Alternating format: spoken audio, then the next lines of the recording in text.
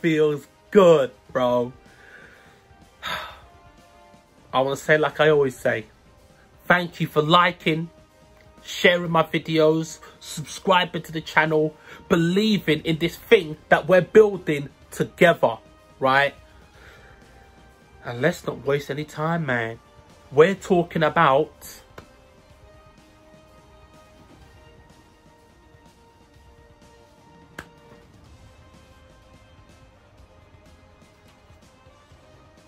Marvel Avengers. This game is a tricky game to talk about, right? Because the game, I feel it's not finished yet. They released the game in such an incomplete state. This really should be illegal, man, for video game developers to do this type of stuff, right? The game has got some absolutely amazing elements to it, but it's got some really bad elements to it as well.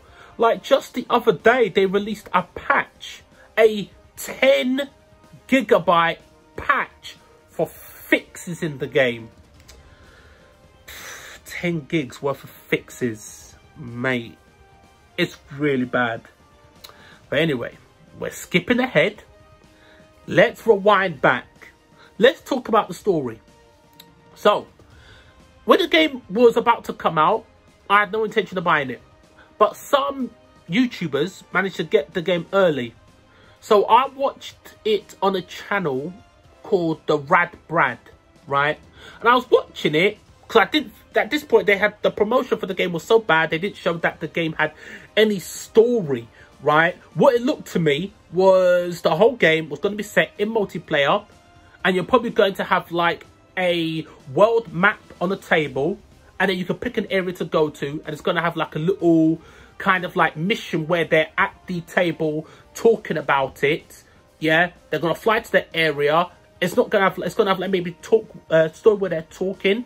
There's going to be a little budget cutscene at the end. You come back, you have to do another mission, which isn't too far away from the end game, to be honest with you. That's what I thought the game was going to be. Completely incorrect. The game's main story is actually godlike. Very well done. I feel, and what kills it, I feel like it could be better. I feel like they kind of, because they rushed the game and they wanted to put in the games as a service, the online elements of the game and the monetization with costumes that they, and emotes and takedown animations, that they neglected certain elements of the story and development, right? Because you have certain characters, like example Kamala Khan, who is extraordinarily good in terms of her character development, and just the way she has been portrayed in the game is amazing. But then you have a character like Captain America, Steve Rogers, who in combat is godlike, but in terms of story, non-existent. He doesn't have a role to play because he comes in there really late to the game, but he gets no type of story telling to him, nothing, right? So the game, if you think about it, really focuses on Kamala Khan and Bruce Banner, right? Hulk. And I would say the helicarrier Chimera in itself is like a character, an element of the game, because you first get to the helicarrier, right, and it is a derelict mess, destroyed from the events of A-Day, which is essentially a celebration of the Avengers. And it turns out that an event happened where there was like a special crystal that they were trying to harness an energy from, became unstable, found out it was sabotaged, exploded in the bay, released a chemical that infected people, and turned human beings into inhumans. Inhumans are people with special abilities.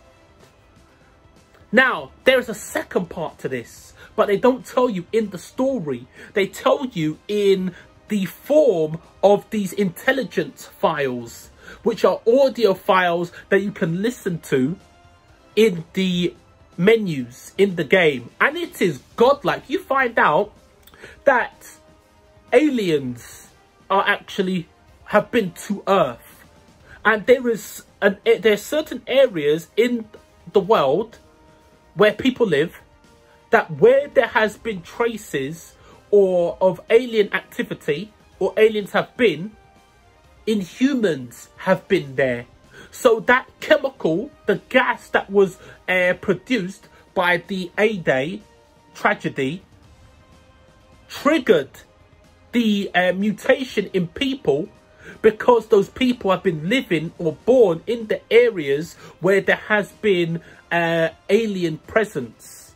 So humans have basically been infected by aliens, but it doesn't do anything. But the new chemical, the mist, actually awakens that thing in them and then gives them a certain ability, and the abilities are linked to the person's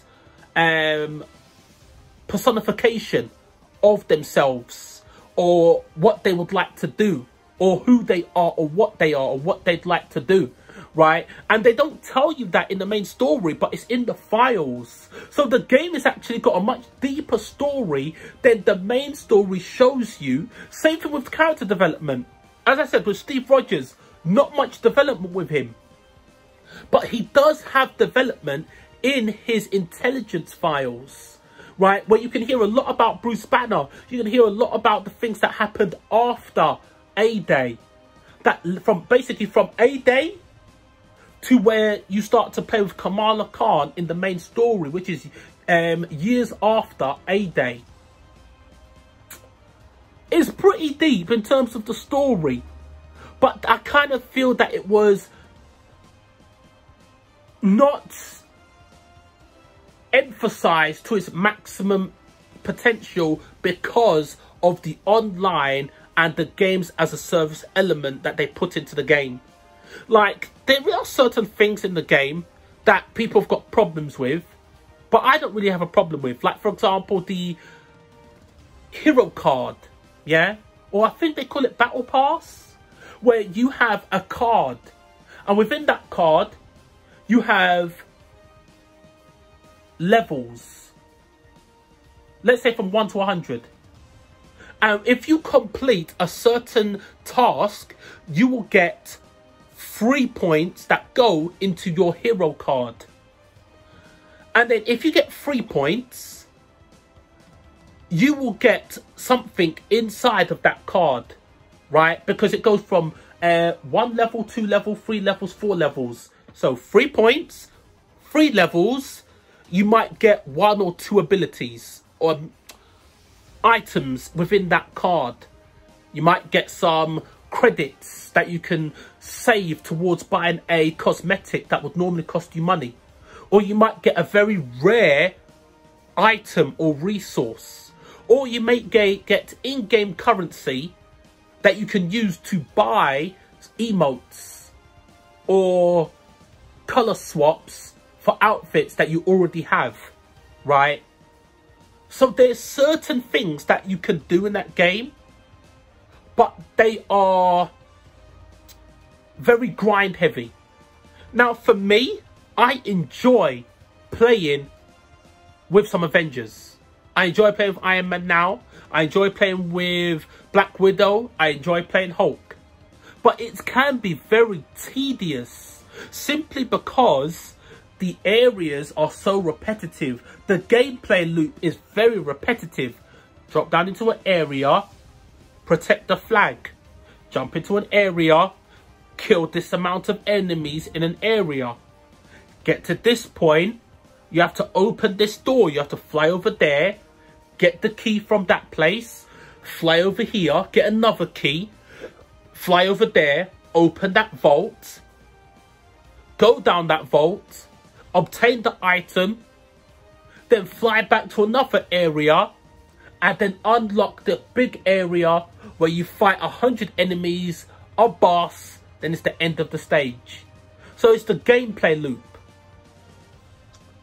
The gameplay of the characters is so well done that if you love Marvel characters and you love Avengers and these characters, it's not really going to affect you. You're not really going to feel the tedium of it unless you play it for hours upon hours, right?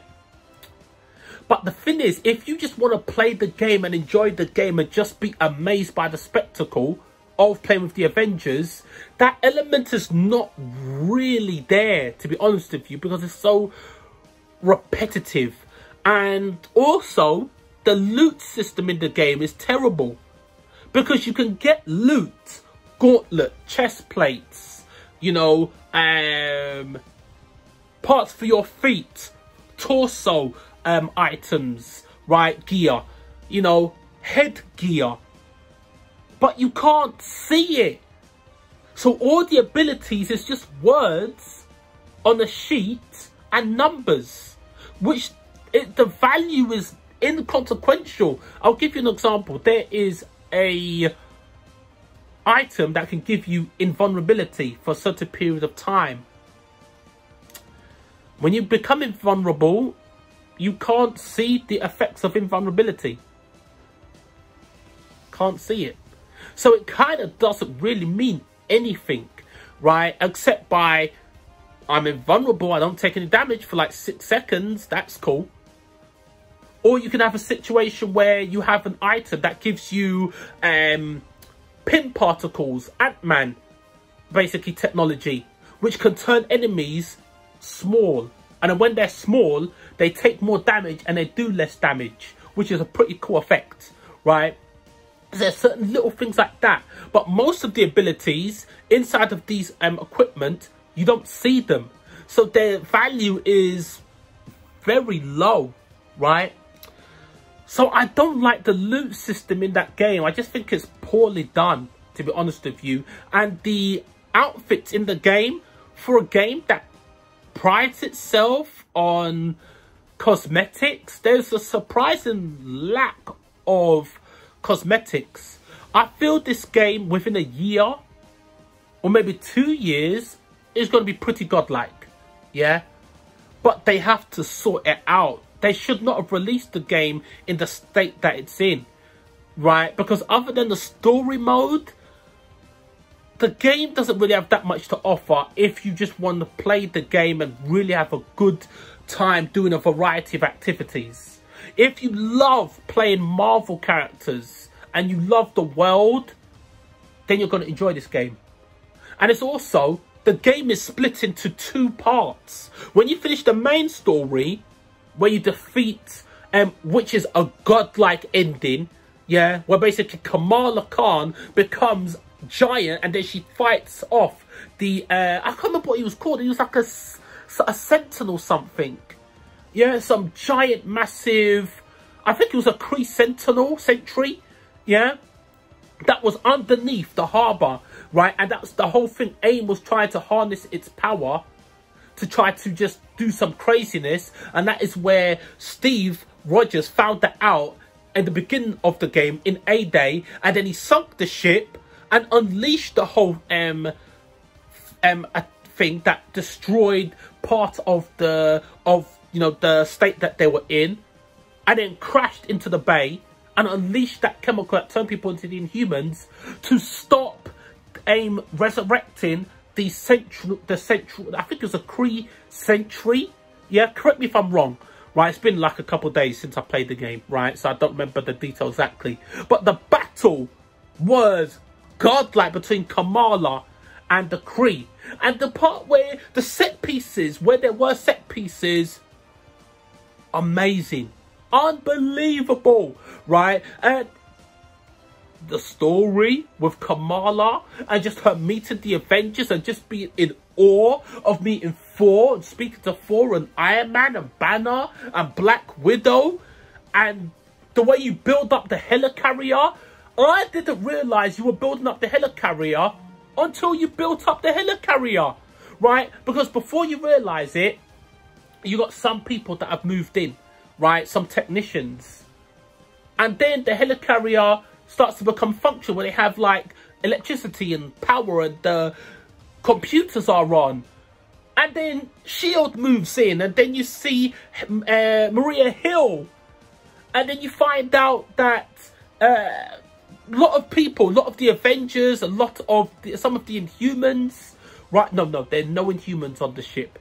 But they start creating facilities, right, for you to explore certain elements. Like, for example, a station where you could change your character, or another station where you can harvest the items that you find in battle that you can't keep on you. There becomes like a safe where you could keep those items. The war table becomes accessible. The helicarrier actually starts to fly. S.H.I.E.L.D. moves in. Everything looks cleaner. Everybody gets headquarters. You see members of the Avengers like Captain America will just be in the hangar bay. And then if you go to where the hangar bay is, you might bump into Steve Rogers, Captain America. And then he will start saying something to you. If you're Natalia Romanoff, they will actually start having a conversation. And it's always a different random conversation every single time. Then you might be walking past the resources area and Thor might be in there. And then he will just say something like, Romanoff. If you're just passing. If you go close to him, they'll start getting into a conversation, right? And it's, as the characters move, it's not a cutscene, right? And I love all that type of stuff. But if you don't really care for it, then it's inconsequential. But as a Marvel fan, it's such a excellent little detail that they put in that game.